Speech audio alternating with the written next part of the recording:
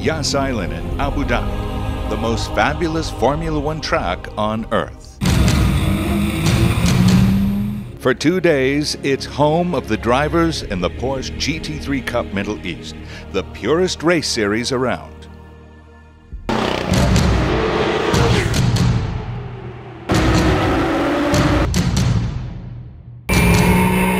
Today, you'll see a fierce battle for the lead between two-time champion Abdelaziz Al Faisal and his rival Clement Schmidt. He went off. You will see joy. You will see pain. I don't know. We see grown men singing. And one man is really happy because he became a race driver at the age of 50. I dreamed my life, and now I'm living my dream. Welcome to episode 2 of the Desert Racers. A quick reminder, on the first weekend in Bahrain, Clement Schmidt raced to a fantastic double victory, grabbing the lead in this season's championship. Now in Abu Dhabi, the reigning champion, Abdelaziz Al Faisal, needs to give everything to not fall completely behind. It's good to have someone who's experienced and you know that he's fast and maybe faster than you, and then you can push and be faster than him. So if you can win a race or two and be faster than him, then you've proved that you're going in the right direction as a benchmark or as a sign that you're moving forward. And only competition can do that. Abdelaziz Al Faisal is the most successful and popular race driver in the Middle East. He won 2 seasons of the Porsche GT3 Cup Series, raced in the 24 Hours of Le Mans twice, and he is the first athlete from Saudi Arabia to be sponsored by Red Bull. But Abdelaziz is not alone. His teammate and close friend, Faisal bin Laden, runs the team of the Saudi Falcons and is happy about the strong competition. I think it's a very good initiative that other teams are, coming into the championship. It will create a competition, and competition makes any series stronger. People get excited, people start to follow, but it's a challenge, and we're here for a challenge. I want to win. I'm very cool in the car. Even if someone overtakes me, I'm very cool. I try to be as clean as possible. I hate touching other cars. I treat my car as if I'm treating myself. I don't want it to get damaged. Psychologically, I think we have the advantage.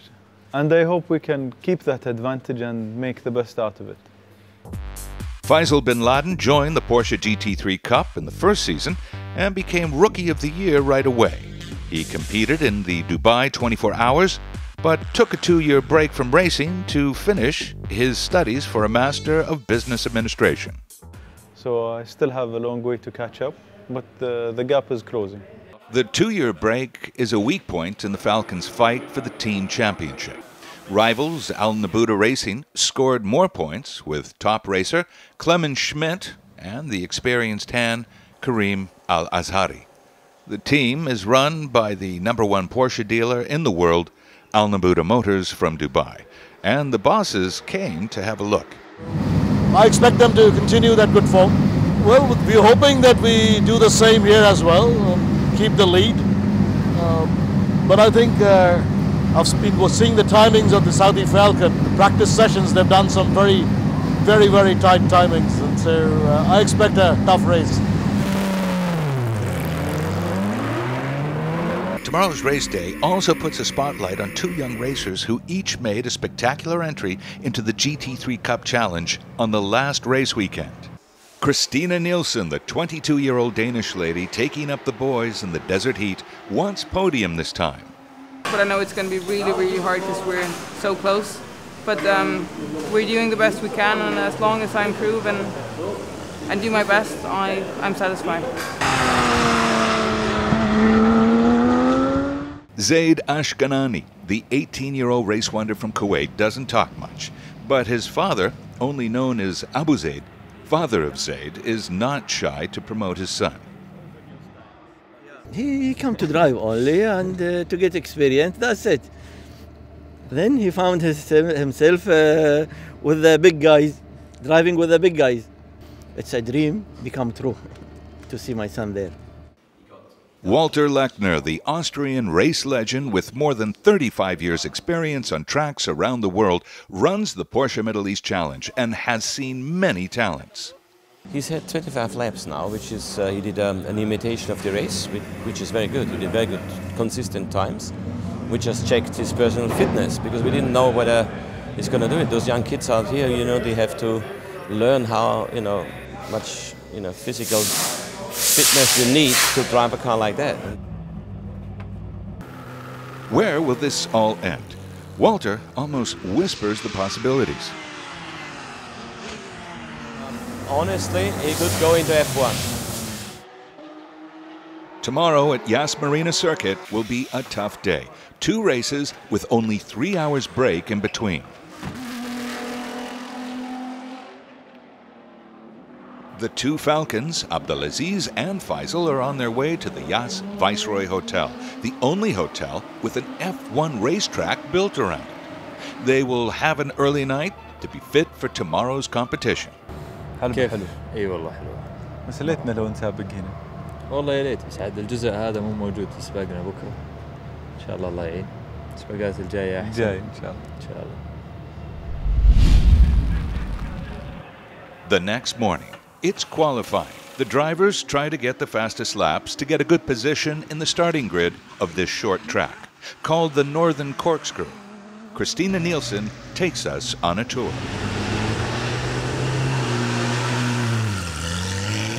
First, we're going through the famous, very slippery tunnel where Sebastian Vettel and Alonso also had their fight. Here we are at the starts. My wish is, of course, to have the highest start position as possible. First corner is important because it leads to an uphill point. When entering, it's important to get well over the curb as well as in the exit. When entering the second corner, you need a good turn-in point. And here you're entering the third corner. Here you need to compromise because otherwise you won't get a good entrance and exit from the fourth corner. The fourth corner is important for corner 5 and 6. Without those two, you can't get a good straight. And if you do that well, you will have a good speed down the straight, which will minimize your lap time. Going down the straight, you're preparing for your braking point. Your braking point is absolutely important here. Your braking, you have to change it down with the gears. When you're turning around the corner, you need to find your good braking point, turn in, get a good apex. After that, have a good roll speed through the entire corner 7 and 8. Corner 9, have a good balance in the car, hit the apex, boom, there you go. Down the straight, finish a good lap time.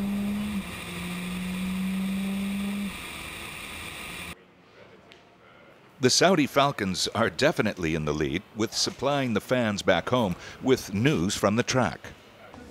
لايف ستريمينج بروديوسر باكج رح نجرب بالسبق بكره نقدر نطلع لايف من الويب كامز اللي عندنا اياهم على السعودي فالكنز ويب سايت وسعودي فالكنز فيسبوك بيج.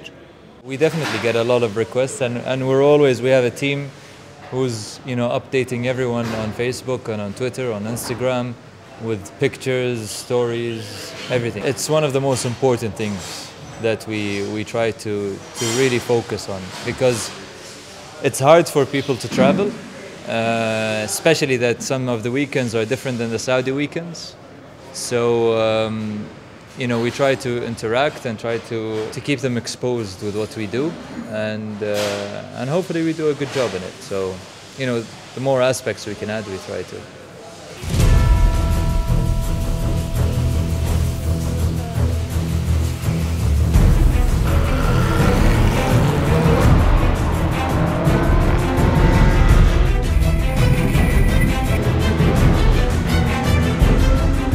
They have also invited the #1 motorsports commentator Faras Nimri.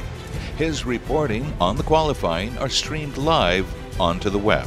In Nabuda Racing, Karim Al-Azhari is the fastest at the moment with only just 0.08 of a second the gap between him and Abdelaziz Al-Faisal. Clemens, he's third. The astonishing Kuwaiti driver, the youngest driver in the championship, Zaid is fourth at the moment. This will be a very tough weekend for him because the circuit is completely new, not like Bahrain. He used to have a huge experience in Bahrain. but I believe he's a future champion.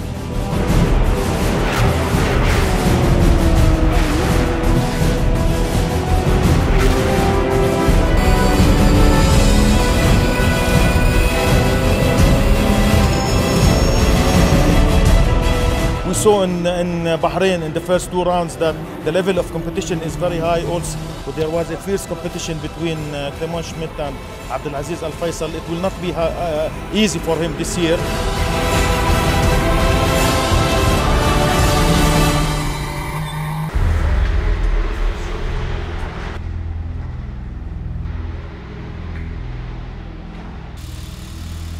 After the qualifying, there's a big disappointment for the champ, who is only on position 2.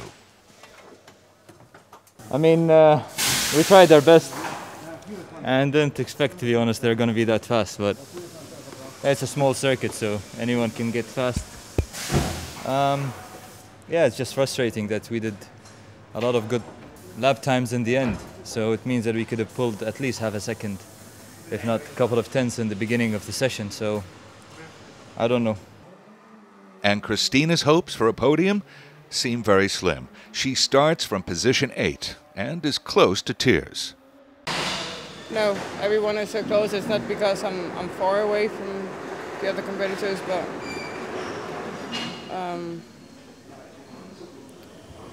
it's difficult. We had to change the line a bit, and I was not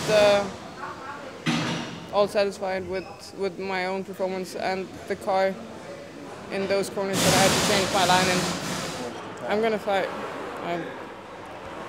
Right now it's next qualifying, nothing else. On pole position, Al Nabuta's Karim Al Azari. His team celebrate him as if he's already won the championship. But first, there is the race. Of course, it feels great, especially here in the Emirate where I was born. What a great thing to do. My first race with Porsche Middle East GT3 Challenge. Put it on pole. Feels great. My team did a fantastic job.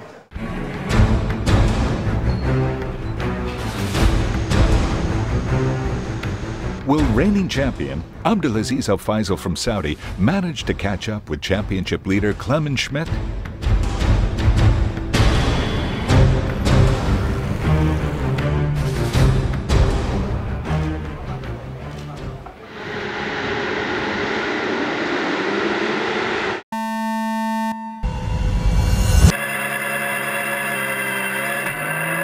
At start, Abdurrahman Al Thani from Qatar seems to fly away.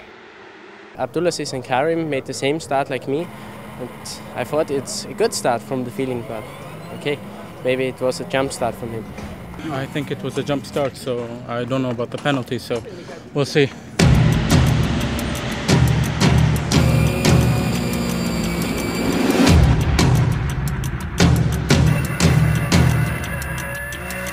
My front tires were a bit colder than I expected, so when I braked for the back straight here, just locked up a little bit. Karim did a small mistake on back straight. He locked up, went off. So I went, I just took the normal line and just stayed in front. And then I had a small battle with Clemens. He was really pushing me hard.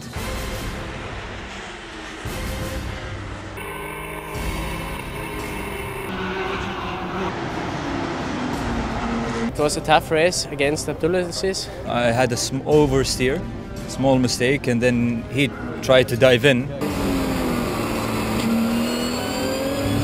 So I opened it, he went off, and then I took the normal racing line. And then he overtook me from the outside.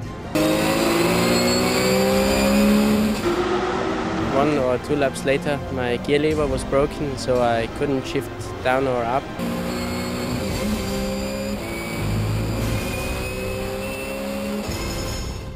And I had to get off the race. It's hard, but it can happen. I didn't do a very good start as I hoped. The start someone jump started, and you lose concentration. So from 11 to 7, +5 or +4, which is good. So then it was just bringing it home. So it was a good race, but it was long.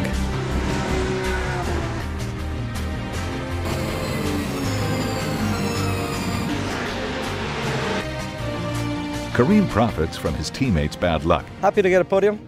And because Abdurrahman is disqualified for his jump start, I'm happy with the results, even if I get a penalty.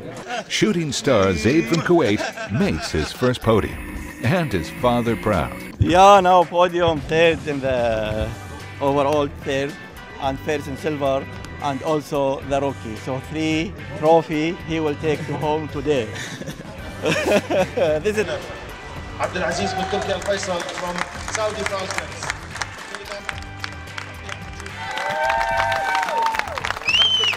Abu Zaid celebrates his son's first podium by singing Kuwait's national anthem. وطني الكويت وطني الكويت وطني الكويت سلمت للمجد. للسائق الكويتي زيد أشكناني. عاش زيد عاش.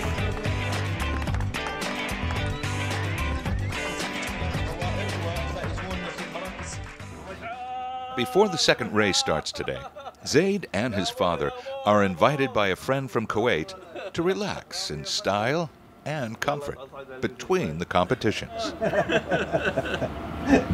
هلا عافية والله. أهلا.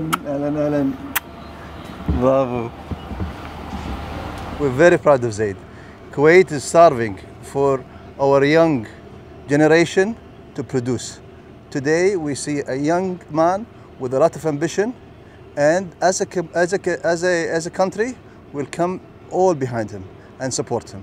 I used to go with my friends to Bahrain circuit, and that day there was a holiday for him in the school. He was in the secondary school. Then he said, "I'd like to come with you to the circuit." He brought his camera just to take photos. Then when we reached the circuit, while we are registering our name and make the application, I told the guy there, write Zaid's name, let him drive the car. Then he started driving from morning till evening, and he's driving like, he starts from first day, racing with other friends. He has the GT3 RS 9972, the latest one. So he's driving that. But of course, this race car is totally different than the RS he has. Manfred Ender is an Austrian businessman based in Qatar. He also drives a 911 in real life, and he also loves racing GT3 Cup cars on the weekend. The major difference? Zaid is 18. Manfred is 51. He and his engineer give us a look at race car versus street car. This is the 911, the S. It has around 400 horsepower, and ours has 450. So our car is stronger. It's definitely much lighter because there is nothing inside. And also the doors, you know, these are real doors. The big difference actually is the door, because it has no weight. It's plastic, and inside it's nothing. It's just the seat and the electronics and this kind of things. On the road, even if you drive fast, you don't reach the limit of the car. If you reach the limit of the car, so then you made a very bad mistake. And what about the air condition? They forgot to fix it. It's no air condition. No, and you also cannot lower the windows. So no electric windows, nothing. And the sound system? I didn't find it. I see a lot of switches, but I did not find. You have to explain. Actually, because of this open exhaust from this car, yeah, and a lot of noise from the gearbox and everything, you can't hear anything. Of course, AC, what we don't have. Then you can also open the windows, what we cannot. And it was always my dream, just to get the chance to drive a sports car, actually a race car, for a couple of laps. I did my first laps in the race car, in the Porsche GT3 Cup car. I did in the age of 50. Walter Lechner, he gave me the chance to join the challenge. He even gave me the trust to let me drive this car without having any experience.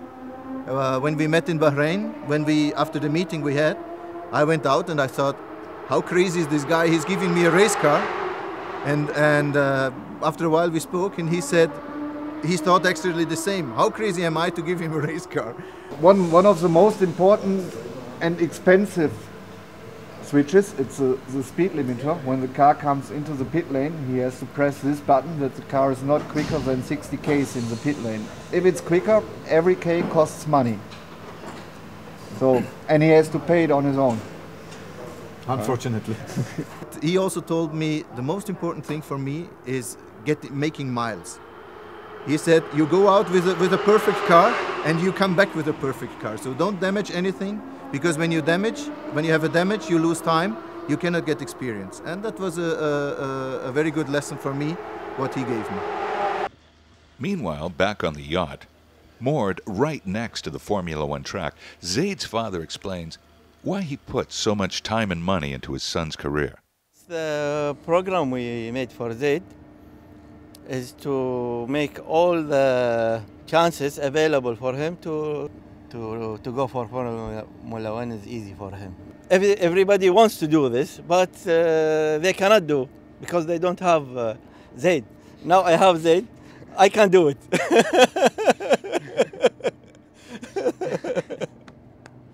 And usually I experience the Formula One here with all my friends on board.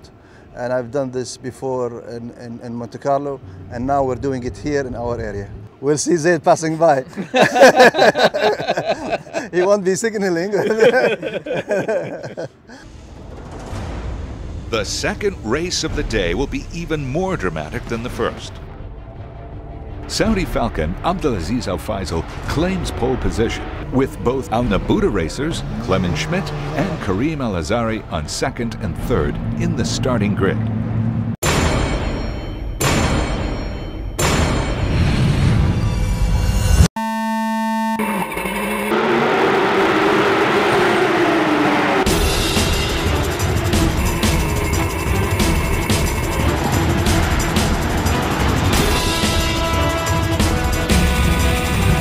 I was pushing hard because Abdulaziz had new tires and I was on used tires. But he was right behind me, and then suddenly I came out of the corkscrew and then I can't see him.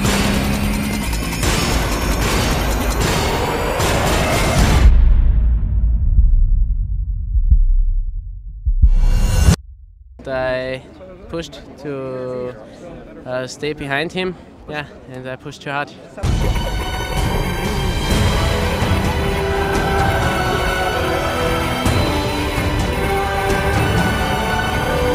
After the spin, the recovering of the positions was great fun because some of the guys are really fighting hard.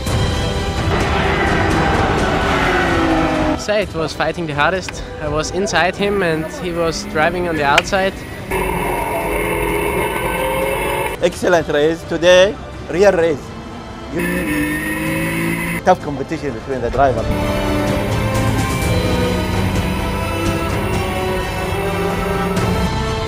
Championship leader Clemens works his way through the field back to second place. Karim and Yas newcomer Abdurrahman Al Thani from Qatar are in a scrap for position 3.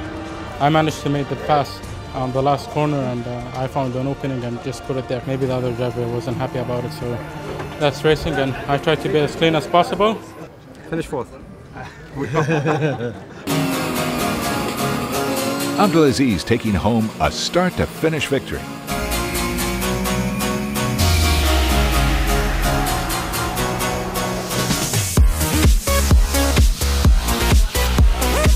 The car felt really good. I think the conditions helped as well. So we set the fastest lap out of the weekend. Abdurrahman Al Thani proved that he can reach the podium without a jump start. I'm happy that I can prove to everybody that it wasn't just a jump start that got me there.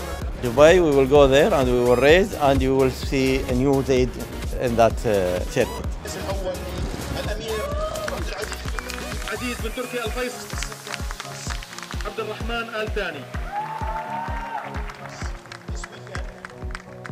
After this action-packed race day, the champ is leading. Al Azari on position 2. Clement Schmidt moves down to place 3.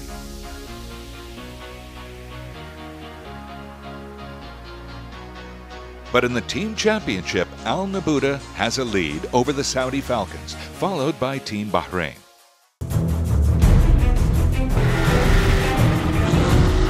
The next race weekend of the Porsche GT3 Cup Middle East is at Dubai Autodrome, the home of Al Nabuda, and the boss is clear on what he wants to see.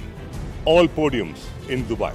It's their home turf, they know it like the back of their hand, they have to win there. Al Nabuda against Saudi Falcons, who'll be ahead in the race for the Cup. Will young Abdurrahman Al Thani make it to the podium again? And will Christina get her form back? Join us for the next episode of the Desert Racers.